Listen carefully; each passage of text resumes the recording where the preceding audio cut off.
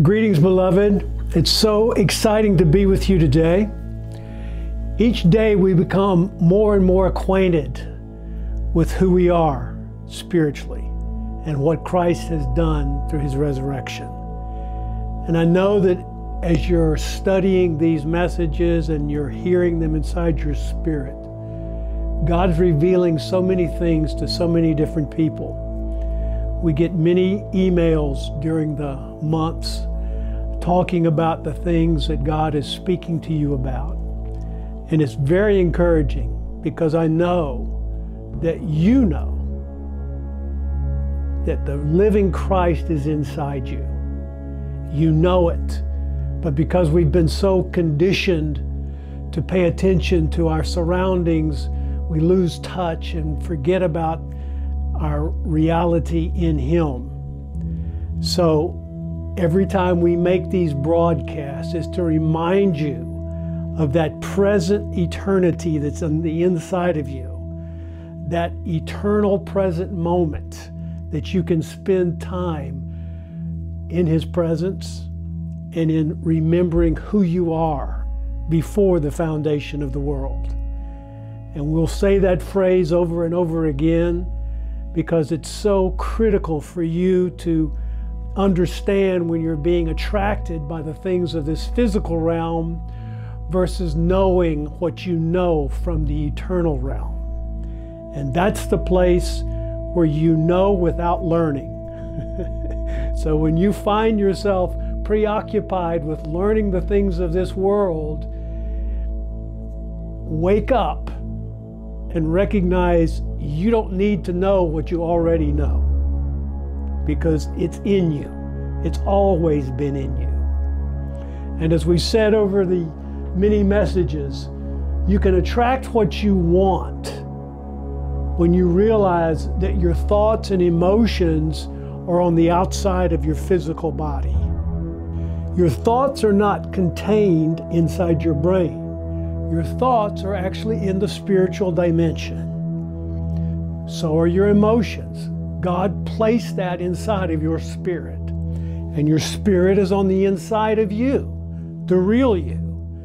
So when you're thinking, understand that these thoughts are not being generated from the external, but they're actually being generated from your spirit.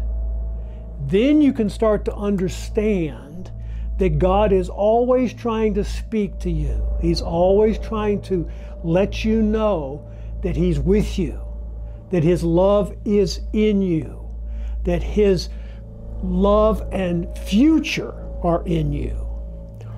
So the difference between reading something out here and thinking about it is because when you read something external or you physically touch something external, you're drawing on your experiences from the inside. Think about that. Have you ever taken a battery, take two wires and put a wire on the positive and on the negative and wrap it around a nail? You make it an electromagnetic force. That nail becomes a magnet, and it starts to attract all the other elements that can stick to this magnetic force. Metal objects will stick to a magnet, correct? So the same way your mind, which is not your brain, puts out this electromagnetic field, you start to become a magnet in your body.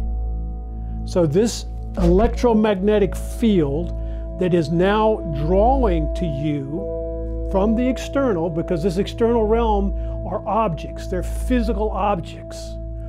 You start drawing these physical objects to you because what you've been thinking about and feeling become this electromagnetic force that makes your body attract what you're thinking and feeling. Can you see that picture? Is it making sense? So if you want to experience something in this physical realm, you start thinking about the things that God has been putting in you. The thoughts of goodness, of love, of beauty, of all the frequencies that are above this physical dimension. The frequencies of death is what support the foundation of this world. We said that over and over again. That is a very low death frequency, that everything in this physical realm lives and dies. That is the duality of this realm.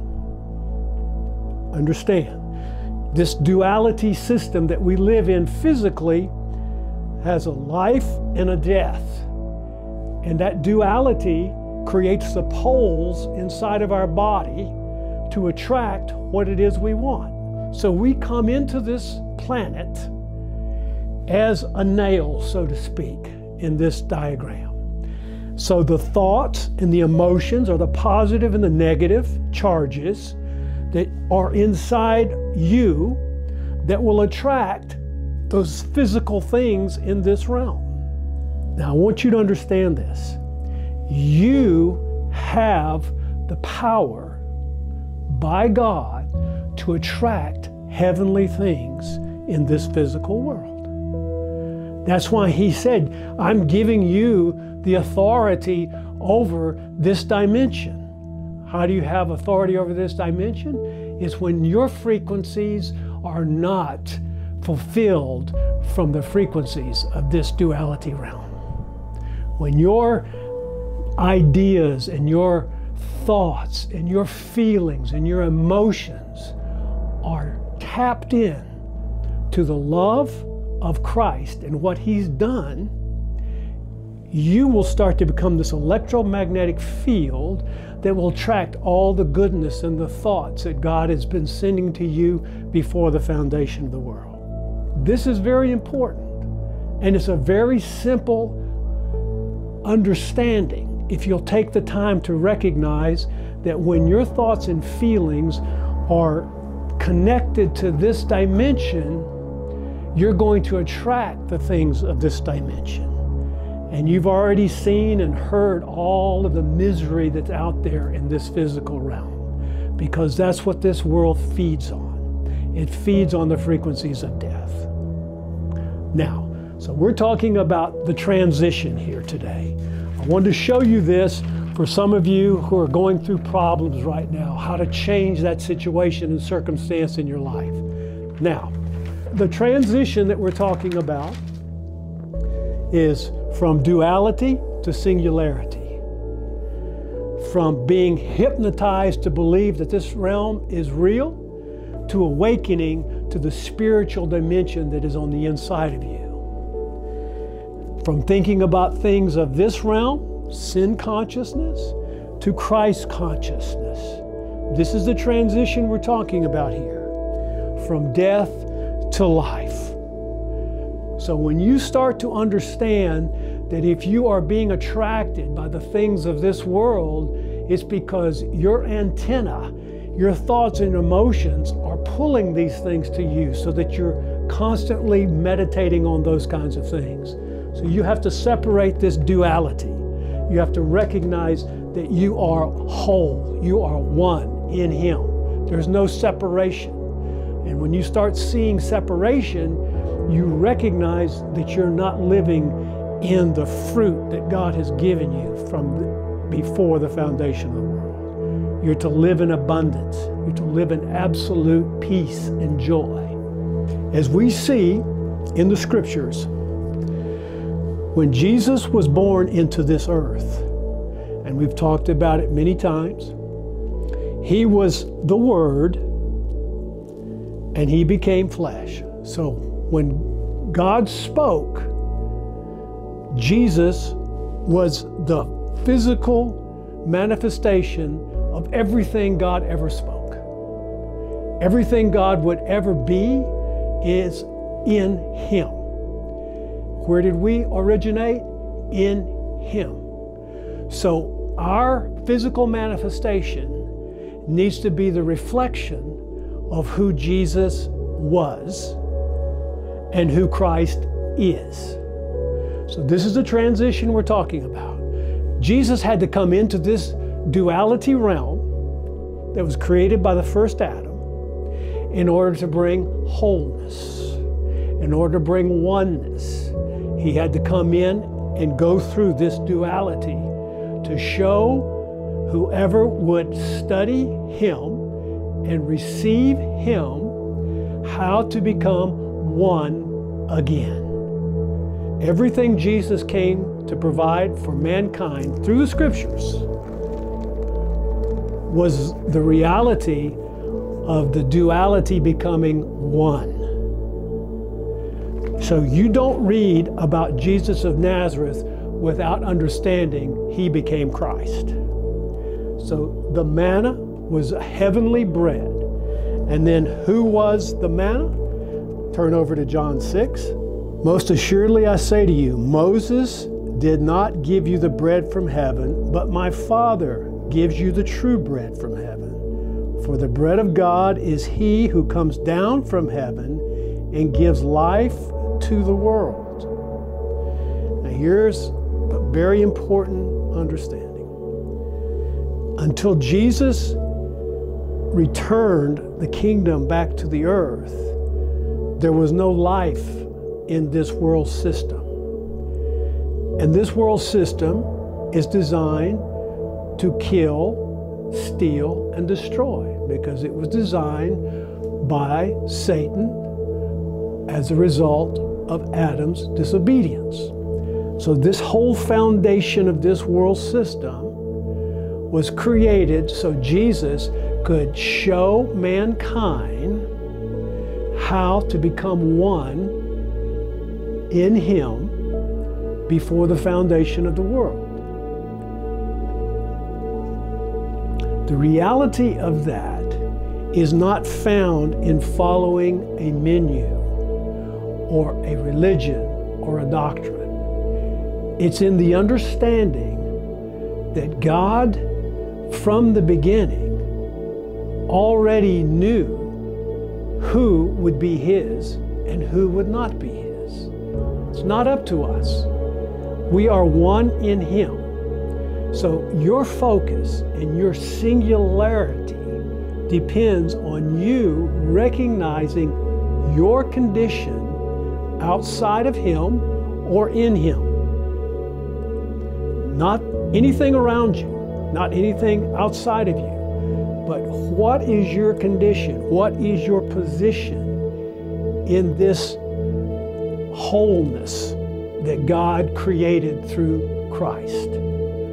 What is your condition? What is your position? I keep saying that because nothing else should distract you. If you're not living in this eternal present moment, it's because you don't recognize the wholeness that Jesus came to bring. It's not something that needs to happen in the future. It's already been done. So everything that happened in this transition from the old to the new was so that you could recognize when you're not living in him.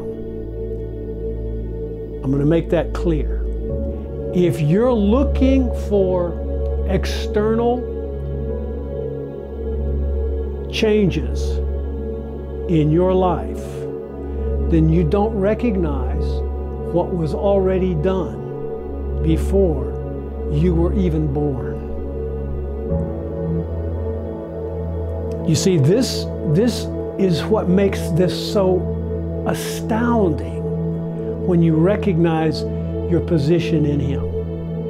You're not going through anything that you're not bringing to you. If you're going through sickness, if you're going through problems, if you're going through circumstances, it's because you have drawn them to you because you feel like you're outside of him. Do you understand? When you don't think you have what the Bible tells you you have, then you're attracting all the circumstances to validate your belief.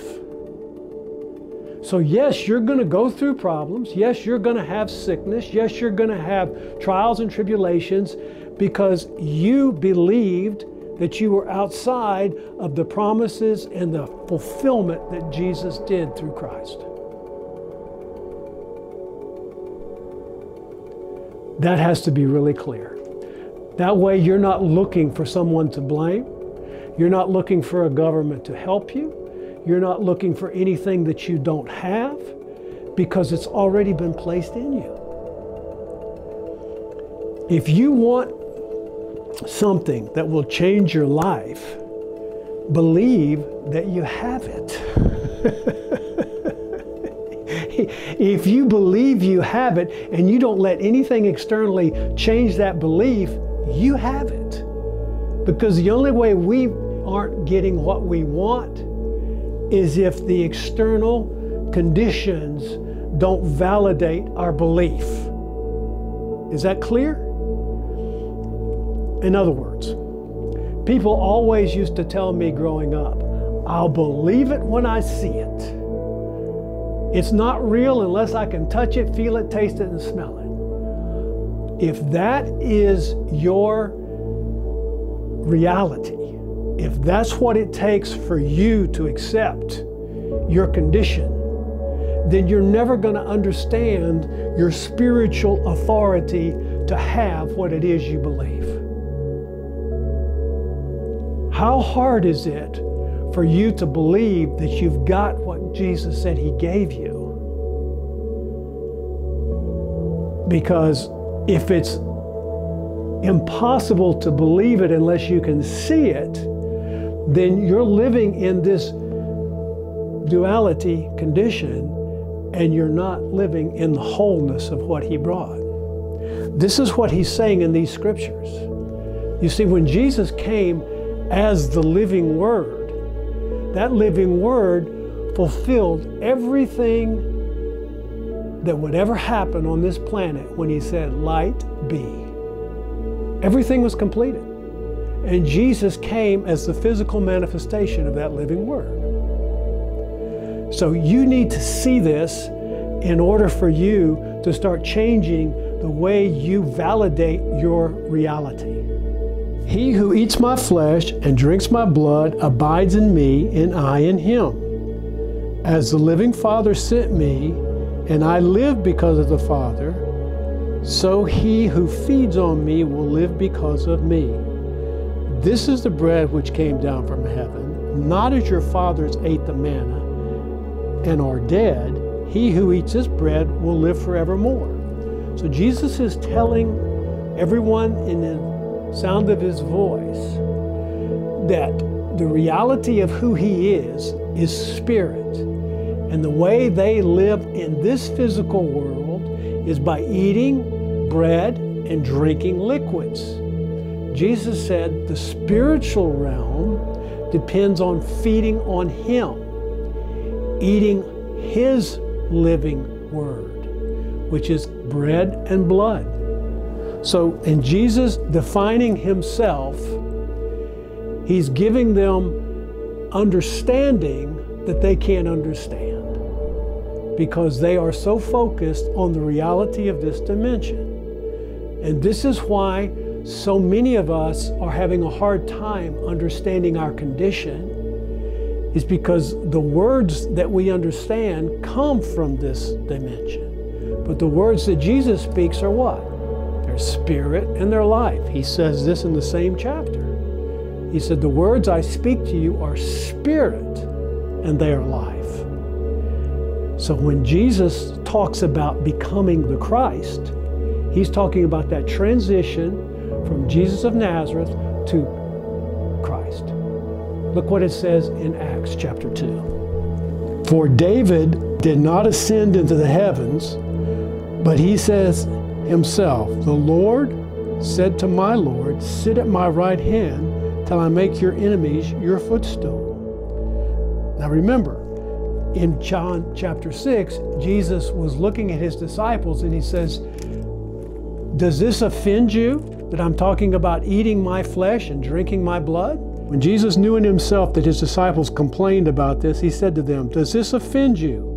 What then if you should see the Son of Man ascend where He was before? So over in Acts, He says, for David did not ascend into heavens when he died.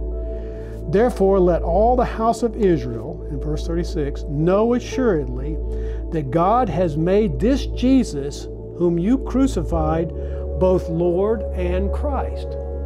So, you see that the transition From the old to the new was when Jesus became the Christ in the understanding of the ascension.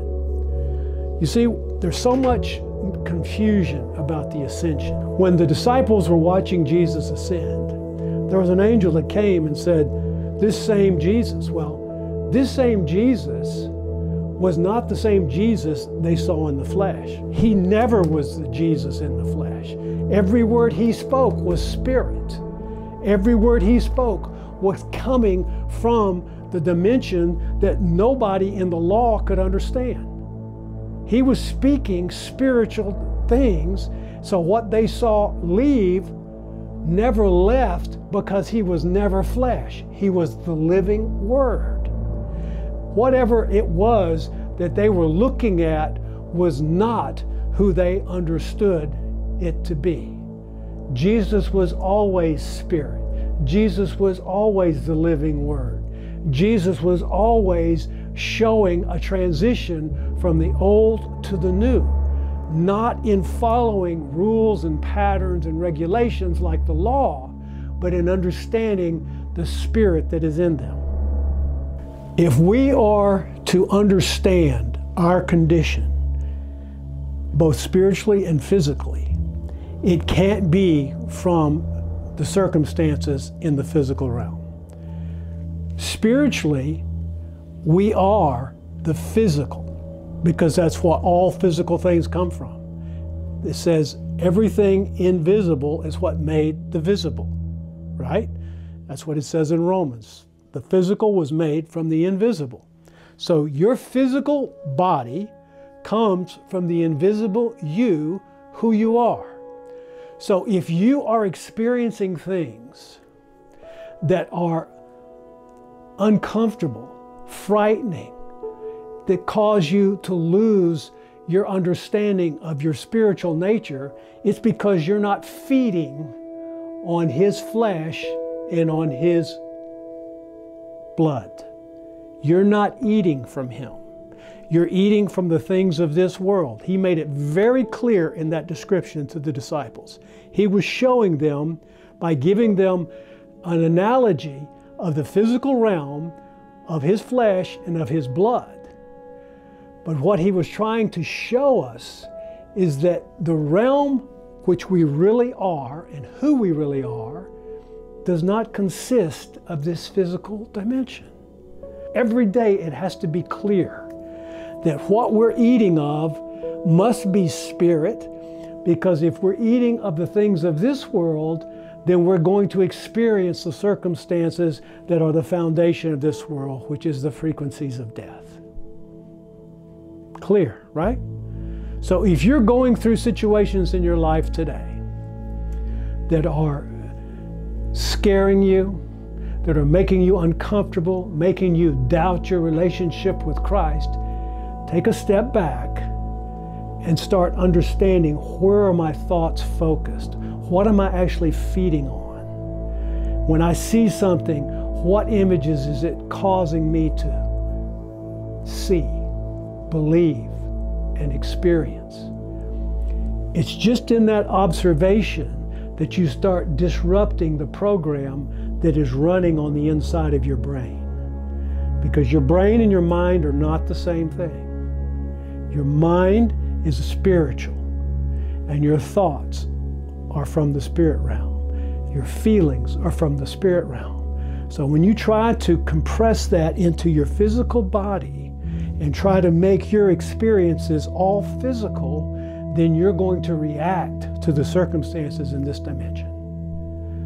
This is so critical to understand. You are not physical. You are spirit. And you've heard the old motto that people talk about, it is what it is. No, it's not what it is. It's not what it is. We have to awaken to our spiritual condition and not be influenced by the things that we have been taught to believe, because that is a hypnotic trance that Christ broke when He resurrected. Each one of you have such an amazing design on the inside of you. And if you start to feast on the thoughts of Christ, and you start to become more Christ conscious and less sin conscious, your ideas and your way of thinking will absolutely be changed. And this is a guarantee, but it won't happen overnight, and you shouldn't become confused or disgruntled. You should be absolutely confident that what Christ did when he overcame death was to destroy this frequency and the captivity that this world was in before his resurrection. You don't need deliverance. You just need to be focused on what he's done for you. You understand? You are absolutely perfect in the eyes of God because he sees your spirit. He's not interested in the sin consciousness that this world tries to survive in. So, until next time, I will leave you with this.